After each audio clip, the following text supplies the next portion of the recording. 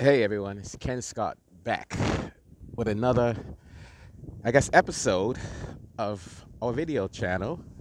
Um, it's a bit windy out here, so let me just see what I can do to fix that. Hopefully this is better like this. Okay, so I got a call. Oh, Ken Scott, Senior, U.S. Immigration Information Intelligence Analyst with www.usentry-waiver-services.com, and we resolve all USA border crossing issues. And if you guys are wondering what's going on today, this video was inspired by an applicant that I just got off the phone with 10 minutes ago. Oh, thank you, okay. Just to show you guys where I am right now, I am right here by Parliament.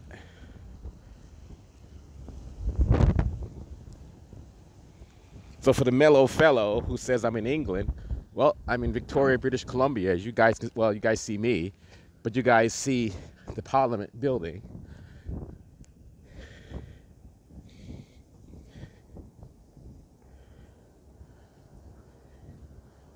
So anyway, so you guys see that. So I'm going to show you guys, and always when I say guys, I mean male or female, it's gender neutral. So I'm going to show you guys the departure for the Coho, which is a ferry that goes from Victoria to Port Angeles. And you can also file your U.S. waiver applications there if you're here in Victoria. But the main subject of this video is something that the applicant just told me on the phone. Apparently, he read a website that said if you use a lawyer, essentially your case is processed faster, and all that, BS. Well, let me let you guys know up front, that's not 100% BS. That's not 200% BS. That's 1,000,000% bullshit. And you guys know I am always bluntly honest with what we say. It makes no difference using a lawyer to prepare these cases. If anything, the lawyer can make it worse. And the problem is, a lot of these lawyers, let's go to Victoria as the harbor, but what it is, a lot of these lawyers, they really don't know what they're doing. I've said this before. They say, well, the book says this. Well, the book means fuck all if the agency is not following the book. You have to deal with someone who worked with these agencies and for these agencies with the American government. And I can honestly say that that's me. If you look on our bio, you can see exactly, what I did with the American government. I worked for the American government for, I think, I would say between 15 and 20 years in different agencies and, federal and law enforcement and all that good stuff. So we were actually enforcing these laws on people. So, and because my background is in criminology, my degree is in criminology, and because I was a law enforcement trainer, and because I've trained immigration lawyers on these cases regarding how to win against the government, I would venture on a limb and say that we are probably way more experienced, have more knowledge than any law firm. And this is where the Coho is launched. I won't go in there and film because U.S. Customs is in there. They might give me shit for filming inside. So, but anyway, guys, don't believe the BS from these lawyers, because the fact that a lot of times what they'll do is first of all, they'll tell you what you want to hear.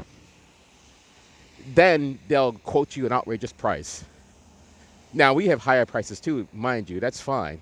But then what they do is they'll tell you, let's say, I don't know, let's just say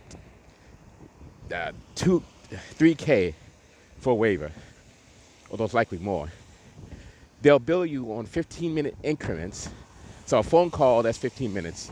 A letter, that's 15 minutes. Internet research, oh, that's 2 hours right there. And what they do is they take your retainer, put it in the trust fund, and bill from that. And then basically, everything's done. There's a good chance they'll come back to you and say, oh, we need more money now. The trust fund's depleted. Guys, it's one of the biggest scams around. And you're dealing with people, a lot of them, who have no clue what they're doing. I've argued and debated with these lawyers on the phone many times. I had a friend who mistakenly used one, and then she didn't realize that what we do. So it was a 3-way call, and let's just say he did not like me. I will just say that. And he was saying how much he's a lawyer. I said, but look, she's not inadmissible under 212A2A, nor does 212A2C apply. She does not have trafficking. Yes, she's charged with it. She's not convicted. She did not admit to the central elements of the crime. So why is this person inadmissible? He didn't know what to say to me. He said, well, I think, it's fine what you think, sir, but I'm asking you, why is this person inadmissible? He didn't know what to say to that. I said, so if this person is not deemed inadmissible, why are you preparing a waiver explaining the person's involvement or possible involvement in an offense? Then I said, by you preparing it that way, you're going to deem her inadmissible now by her possible voluntary admission to something that may make her inadmissible. So common sense dictates this has to be approached from a different angle. Let's just say I'm not on his Christmas list. So bottom line is, she told him to kick rocks. We got her assaulted. She does not need a waiver. And he lost his 4K. Or he wanted 4K, but he didn't get that. So anyway, the point of the story is that you guys can't really believe what the bullshit from these lawyers. Because again, a lot of them don't know what they are doing. They don't know. They'll try to talk a good game, but you can see through BS, and you can trust your gut. There's a good old Victoria Clipper. I wonder if I can go down here and film. Well, they may come out with guns drawn. You know what? I'm going to try it anyway. This might be a bit foolish for me.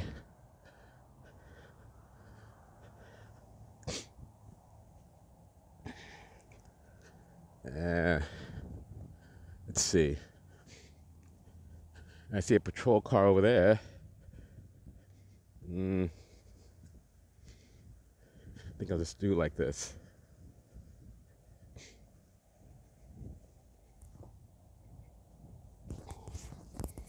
Let's see here. Okay. Victoria Clipper, fast ferry to Seattle. And okay, good. There's no one out, so. Oh, it doesn't say it. No. All right, well, it's fine then, I guess.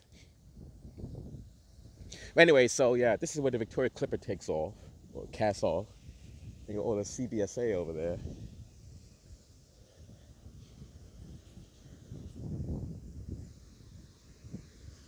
Yeah, I probably won't film here too much.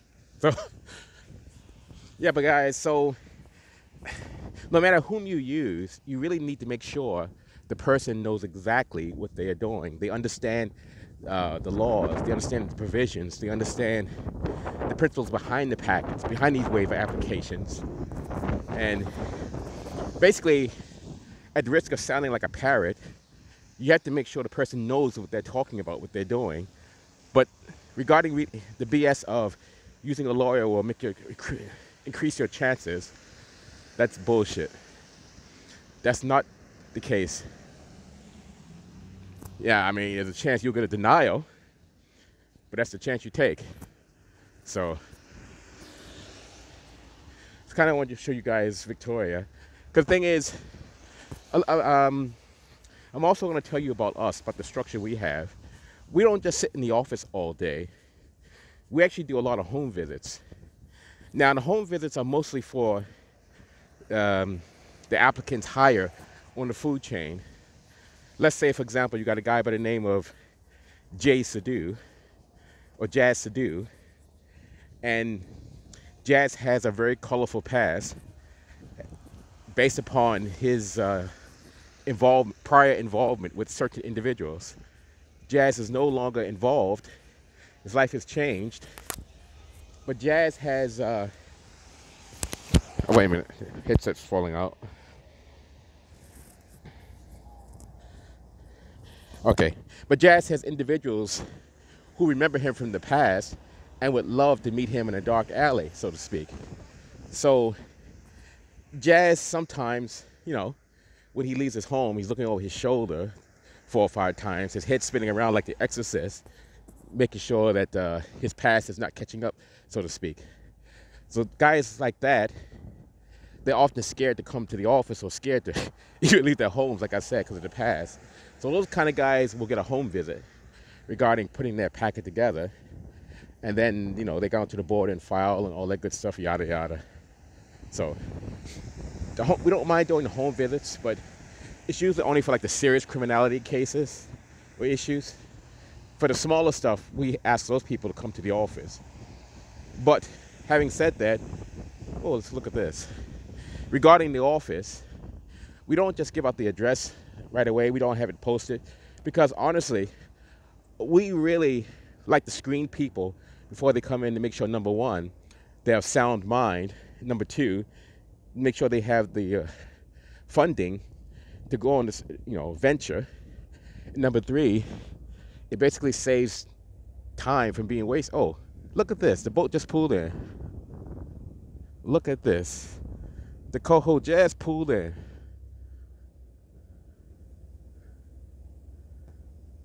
I wonder if I can get closer.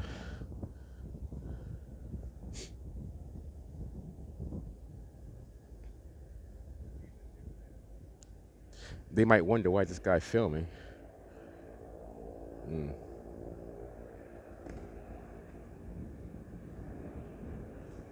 Yeah, maybe I won't film right here. Anyway, I forgot what I was talking about there. But yeah, no, I was saying we don't give out the address until the person's passed security screening because we don't want anyone coming down who is not of sound mind. And also, if they cannot afford the service, it's no point wasting their time or ours. We had an individual once that wanted to come down. We declined his business. He said on the phone that he's sick and tired of being rejected and he wanted to come down anyway. I said, well, sir, there's no point coming down. We don't, nothing we can really do for you.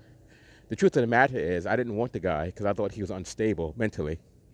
And that's because apparently in high school, he brought 2 or 3 pipe bombs in school, and the school found out about it, and there was a bunch of crap that happened afterwards. The guy was deemed mentally unstable, and apparently for what he's telling me, oh, here we go. We'll watch him offload. He's been rejected his entire life by women, by school, by employers. He's basically just a societal reject, to be bluntly honest.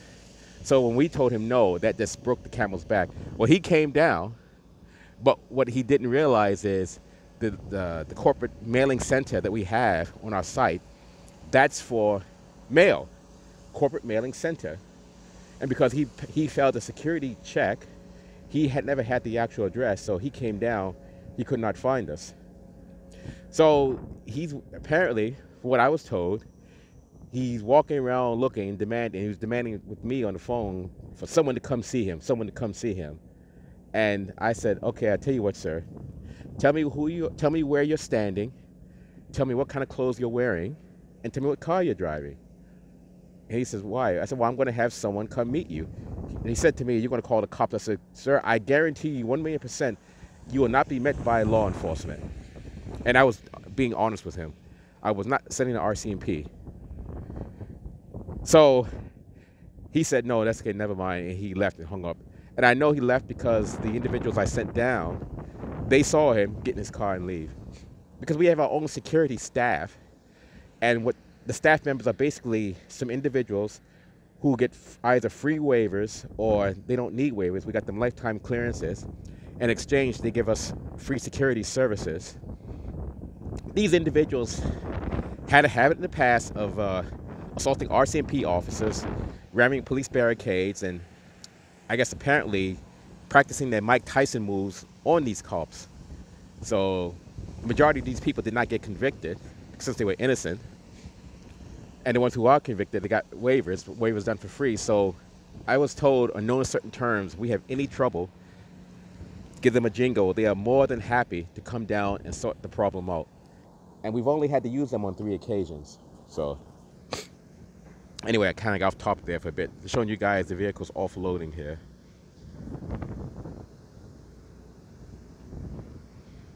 Oh, and there's the people up there. So that's the coal. It came from Port Angeles, Washington. And I believe they've already been pre-cleared. No, they're going to get cleared here, I think. I don't think you do pre-clearance in Port Angeles before you get on the boat, because you have CBP here. I'm not quite sure, honestly, about this, if they're pre-cleared there or if they're pre-cleared here. I do know if they're leaving here. Well, no, you know what? I don't think they're pre-cleared here now. I'm not sure, honestly, guys. That I'm going to have to research. Anyway, so just want to show you guys. We got lucky enough to see the boat unloading. But anyway, so we have a very unique structure how we do things. And besides the home visits, besides the channel here, our website, a lot of good things we offer you guys. I've got a big project coming up here soon. I'm just chomping at the bit to launch it, and once it's launched, there's a high degree of probability we're going to save you guys some money, or some of you guys some money, from not needing waivers in the first place. I'm just chomping at the bit here, and once this project is launched, I can guarantee you with 1,000,000% certainty the competitors are going to really, really despise me even more than now. So, some people here were telling me, are you okay? You say, yeah, I'm safe, it's fine. But once this project is launched, some of you guys will not need waivers. A few things I have to iron out first, though. That's the only problem. So, but this will also propel us to be the top of in the food chain here regarding these border crossing waivers. Well, there's a horse-drawn carriage there. So, oh, here we go, James Bay. And for the mellow fellow in Ontario who happens to see this video, once this project gets launched, it's also going to impact Ontario. And the discount waiver companies there are going to really be looking for my head, because they're going to lose a lot of business. The lawyers actually, they're going to lose a lot of business as well, because people are going to basically be able to not need a waiver, or if they need one, then we can sort them out even better, or if they qualify for the lifetime clearance, then even more. Now, also the gentleman today said he didn't know if he qualified for the September letter because of the fact that we don't post which offenses qualify, and we do that on purpose. So that's one of the screening tools we have in place, and apparently it worked. So it worked in the sense that competitors cannot look at the site, try to reverse engineer what we do, and remarket it at a lower price. So we're top dogs in that industry and overall. So anyway, guys, just a quick video. I could be a bit long-winded, like it's almost 20 minutes now. So again, Ken Scott, Senior U.S. Immigration Information Intelligence Analyst with www.usentry-waiver-services.com, and you can reach us at 1-888-908-3841 or 604-332-9213. So yeah, it's Ken Scott just here in Victoria, British Columbia. Just wanted to make a quick video, but again, you guys know how long-winded I can be. So anyway, that's a coho. You got some more valuable info. Don't believe the hype, so to speak, like the song. Don't believe the hype from these lawyers, because they're feeding you basically a bunch of bullshit. And part of the service, the new service we're going to offer, actually, is exposing the tools that tools and techniques that these firms use in order to get money from you and also adjudicate your case. So this is why I'm telling you, the discount waiver companies are not going to like us. The law firms are really going to despise us, because we're basically giving away their secrets. So if you guys do decide to use a lawyer, does he let me by? Oh yeah, thank you.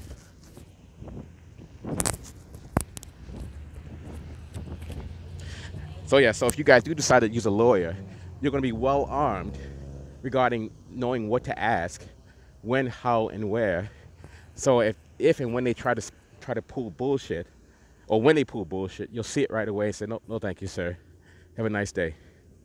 So, but that's fine anyway. So it's my job to ensure that you guys are totally satisfied, whether you use us or not. So again, Ken Scott signing off now. And in the words of my Vulcan colleague, live long and prosper.